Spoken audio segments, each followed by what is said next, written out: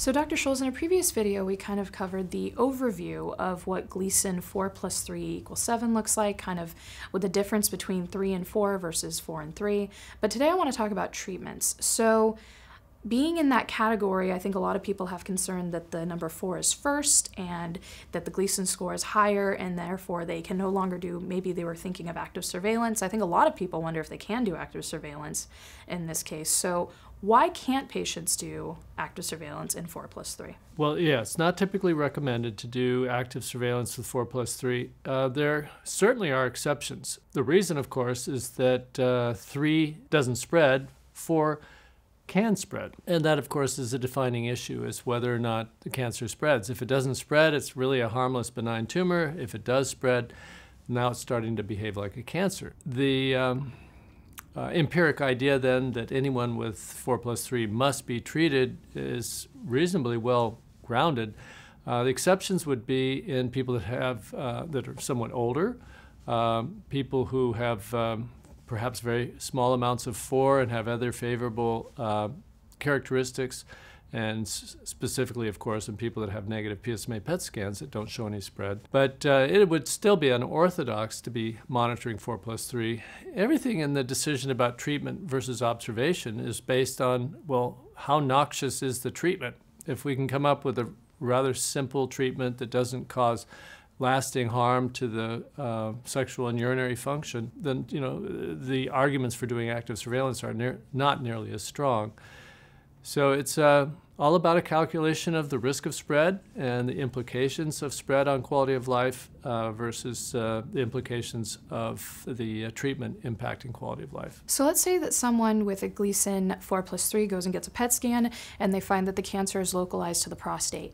How do you determine what are the next steps for treatment? Well, of course, it depends on the patient's goals.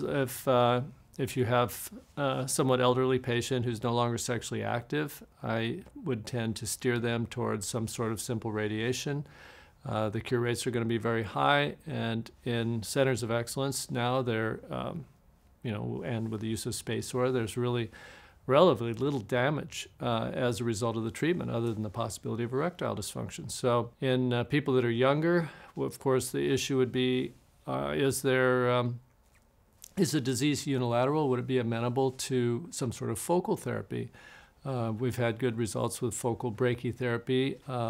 Tulsa-Pro is starting to pick up momentum and looking good for focal therapy. And the incidence of erectile dysfunction from focal therapy is quite a bit reduced over treating the whole prostate. And then if people have bilateral disease, then they're sort of obligated to be thinking of some sort of whole prostate treatment, usually some sort of brachytherapy. With or without some supplemental hormones or possibly prophylactic radiation to their pelvic lymph nodes. All these things are basically projections on how likely is it that there's some disease outside, even though the PSMA PET scan shows that it's clear. So you mentioned, it matters how many tumors there are and where they are at. So can you kind of describe the prostate and the different sections and what you would prescribe focal therapy for in those situations? There's been so much new technology in the last 10, 15 years that allows us to define where the cancer is inside the prostate. And historically, there's been a lot of uncertainty about that, and for good reasons. And as a precaution, the whole prostate is treated as a standard. It's the idea of doing focal therapy was not thought to be feasible because there was uncertainty as to whether there would be other tumors or unexplained cancers in corners of the gland that were missed. And that was based in the proposition that almost everyone was diagnosed on the basis of a random biopsy. And we knew that random biopsies were missing significant cancer about 20% of the time. So you don't want to go in and do a partial treatment and then be left with a mess later that you can't fix. But we have much better technology now for localizing cancer within the prostate with 3 Tesla, multiparametric MRIs, and now with PSMA PET scans, you can be quite confident that you know where the cancer is. So all you're left with now is the need for an expert who's good at targeting that area of the gland with an appropriate margin, and thus focal therapy is quite feasible. And if men do develop a new cancer in the untreated prostate, then an additional focal treatment can be administered to that area of the prostate as well. So focal therapy is a very reasonable proposition in people who have been carefully staged with the appropriate methodologies and who have access to a maven who's really developed skills for doing focal therapy. And it's all dependent on knowing exactly where the tumor is within the prostate. So how do you suggest that someone finds a maven who is skilled in focal therapy? I think it's by reputation, word of mouth. Probably the patient support groups are a good resource for people where they are in a certain community where they know the kinds of outcomes that their doctors are delivering. And also, of course, online reviews, I think, have value. I know they can be manipulated to some degree, but I still think they're useful. So as far as the side effects of focal therapy compared to other forms of radiation, I would imagine that focal therapy is a lot less. What side effects for radiation in general, if you're doing the whole prostate, can they expect? Well, there's an age-dependent risk of erectile dysfunction. So with whole prostate radiation therapy, if you take a 65-year-old who's not using any Viagra or Cialis prior to the onset of the radiation, you're looking at about a 30-35% chance of serious erectile dysfunction subsequent to the radiation that, appearing within the next year or two, that will not respond to Cialis or Viagra. So that risk will go even higher in 70 and 75-year-olds. It'll be somewhat less in 50 and 55-year-olds. What about HIFU? This is marketed a lot in the world of prostate. Well, it's an operator-dependent procedure, just like any radiation or surgery. So finding someone that's very good at it is important. Insurance coverage has been a little spotty, so it can be more expensive. HIFU, I think, adapts reasonably well to focal therapy. So if the doctor has skills in localizing the tumor and has good accuracy with their administration, HIFU can work very nicely for focal therapy. Tulsa-Pro is a modified type of HIFU. Typical HIFU is administered through the rectal wall from the rectum into the prostate. Tulsa-Pro is administered through the urethra out into the gland. So the urethra is in the middle of the prostate, and the HIFU fires out from the urethra. The advantage of the Tulsa-Pro is that it's done directly under MRI vision, so they can see where they're going when they're doing the treatment. So there's a lot of potential arguments in favor of Tulsa-Pro. It's new, and so the doctors are still in their learning curve, but it looks very hopeful going forward. Are there any urinary issues or scar tissue issues with Tulsa-Pro? Tulsa-Pro can be repurposed for the treatment of BPH because as men get older, they get compression on the urethra, and the Tulsa-Pro, which fires out from the urethra, can actually open up the urinary passageway. So it could actually lead to help men who are struggling with urinary problems due to their BPH as they get older. So I think the biggest question that patients have when it comes to these specific types of cases is, what are our survival rates? Well, modern survival rates with Gleason 4+3 in men that have been diagnosed through screening with PSA are incredibly good. I would say that the 10-year survival rate for properly diagnosed and treated people is in the range of 99%. Who is the 1%? There are freakish, unusual, strange types of prostate cancer that can behave in a very aggressive fashion, but they're rare.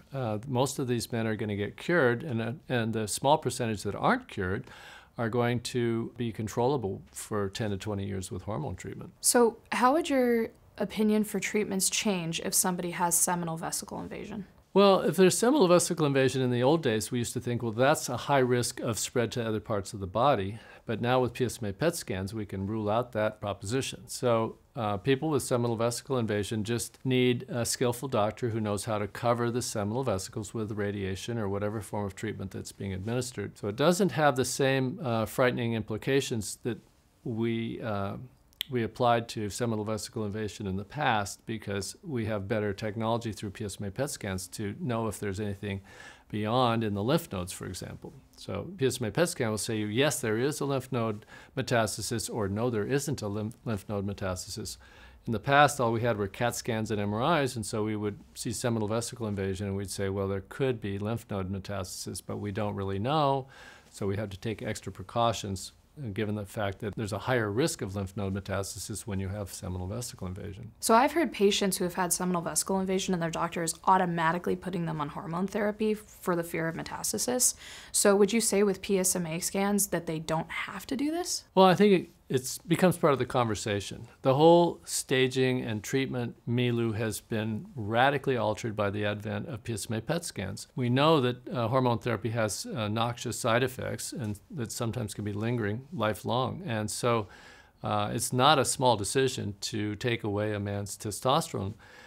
We do know that it's an efficacious treatment, and of course it's considered routine, and anyone with proven lymph node disease, it works, it saves lives. But in men that don't have proven lymph node disease, what are we to do? We don't have long-term studies. I think it just needs to be explained to patients that cure rates can probably be enhanced to a modest degree with the use of hormone therapy.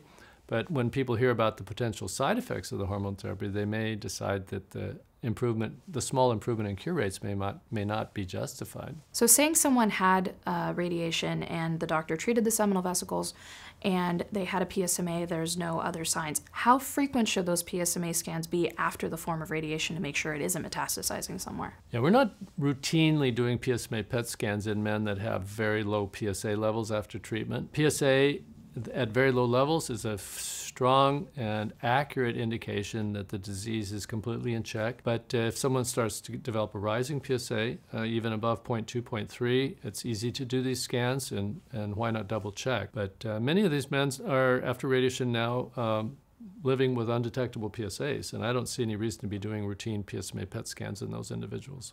I think oftentimes when people are writing in, they're wondering why we're not talking about surgery as an option, especially when you're in this Gleason grade 4+3 and there's a 4 present. So why aren't you a fan of surgery? The side effects. The finest surgeons, and there's a number of really excellent ones out there, really can't guarantee you that you'll have control of your urine after surgery. They'll say it's unlikely that you'll be incontinent, but even the finest surgeons, number of studies have shown that there's a 5 to 10% chance that you're going to end up with serious incontinence for life after surgery. What's not talked about is that there's a much higher incidence of stress incontinence, meaning when you cough, jump, or laugh, you squirt a little urine, and that's up to about 50% even with good surgeons.